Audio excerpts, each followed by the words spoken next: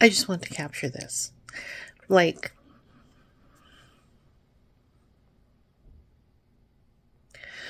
I know I'm going through menopause. And I know I'm really, really hormonal. But a Biltmore Christmas is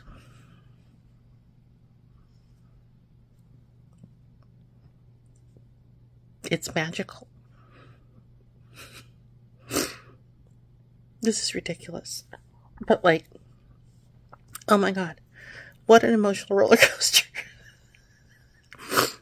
Oh my goodness. I'm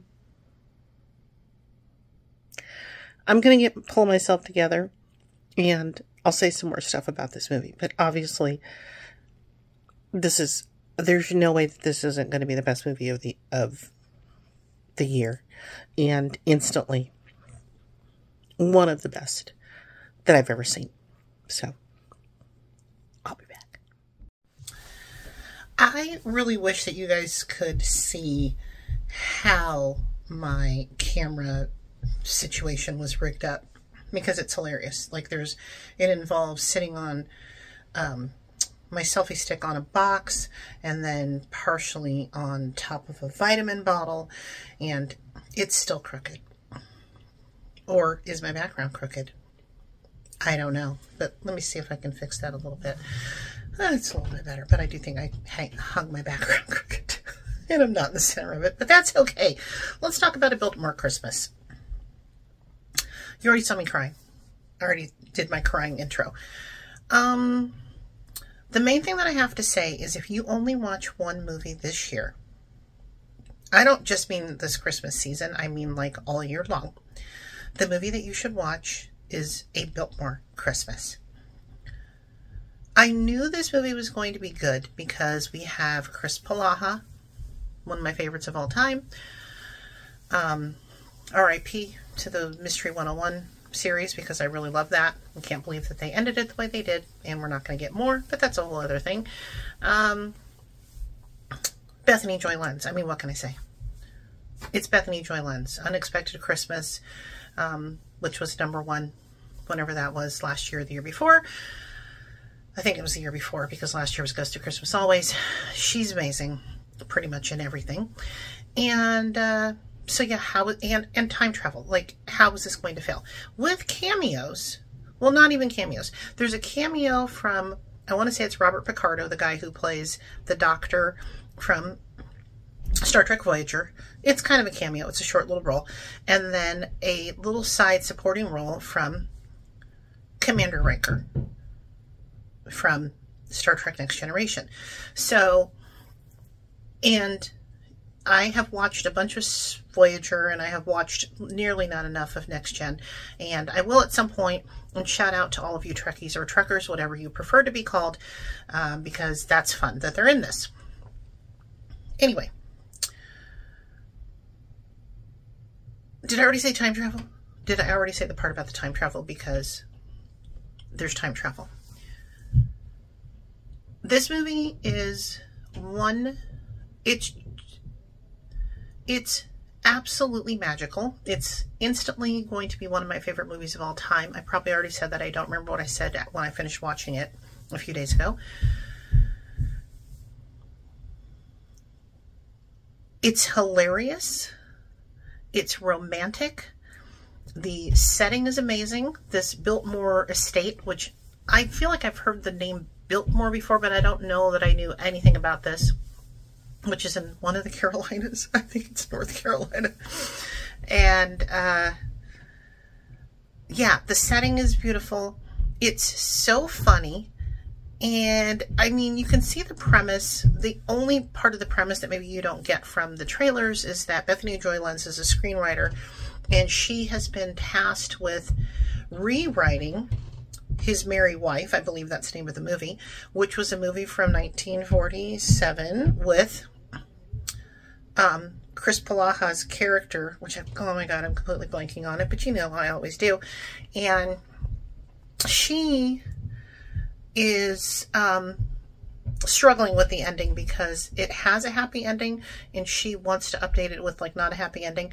And the boss of the studio, who's grandfather was the boss of the studio when the original was made, is like, no, it needs to be a happy ending. Look, I'm going to get you inspired. Let's send you down there to the Biltmore estate so you can be there where it was originally filmed and you can really feel what you need to do. It's that kind of thing.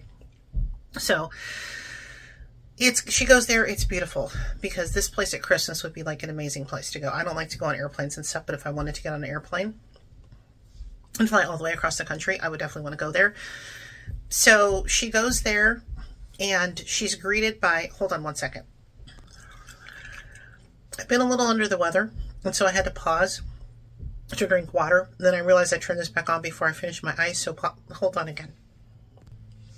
Anyway, so I get this tickle in my throat. And did I already say that if you hear any strange noises, that I am having a new roof put on? And that's fun. And so I'm in a condo complex, and so you know, it's an ongoing process because there's like 8 units, I think, in my building. And so maybe you can hear, that's somebody walking on my roof. And like, there's a guy that works up there, and I've never seen him before, but I hear him, and he whistles while he works, which I think is amazing. And I call him the Whistler, but he doesn't know it because we've never met. Anyway, where was I with this movie? So she gets down there. She's greeted by Will Riker, #1. Also, that's not his name in the movie, but that's who he is to me. And he's like I don't know what he's supposed to be, if he's the general manager of the place or just a really fancy concierge or whatever. But he's showing her around and takes her in this room that's like not on the tour. They're on this tour, and that's when we meet this very surprising fun part of the movie, which is a lady that's on the tour. And I'm not even going to spoil anything about her, but she's a freaking hoot. I love her so much. But then he says, this part isn't even on the tour, and I'm going to go show you this, and shows her this room. And in the room is this hourglass, this giant hourglass that was actual prop in the movie. And she's in the room by herself, and something, she doesn't do it. I don't think she tips it over, but the hourglass tips over, and she's, you know, walks out of the room, and it's like she's in 1947, but she can't even believe that she's in 1947. So first time that this happens to her, she doesn't even accept it, because people do dress up like in period clothes to like take pictures with, like, because they've made like a little like mini museum in tribute to the movie that was made there. And so people do dress up in period garb and take pictures and stuff like that. So she's like, okay, that must be what it was that I was out there, even though like I saw a guy who looked just like, oh my God, what's his name? And then she's like, okay, it must be just a guy cosplaying him, basically, and just whatever. But then when it happens again, then, you know, that's all I'm going to tell you. That's all I'm going to tell you. Go watch the movie. I can't think of a movie in recent years that is better than this movie.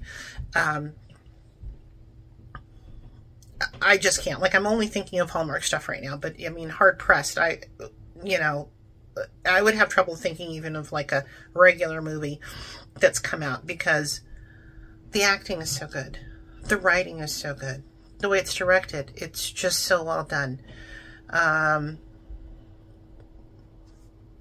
There's a Back to the Future reference. It's an absolute delight. I can't wait to watch it again. This will be one that I will watch every single year. And you truly will not do better than this movie this year. Like, that's all there's to it. So if you don't watch this, I don't know what to say to you. And I don't know who wouldn't like this movie. Because, you know, sometimes there are movies that it's like, that's not my cup of tea or whatever. I don't know who wouldn't like this movie. I don't know.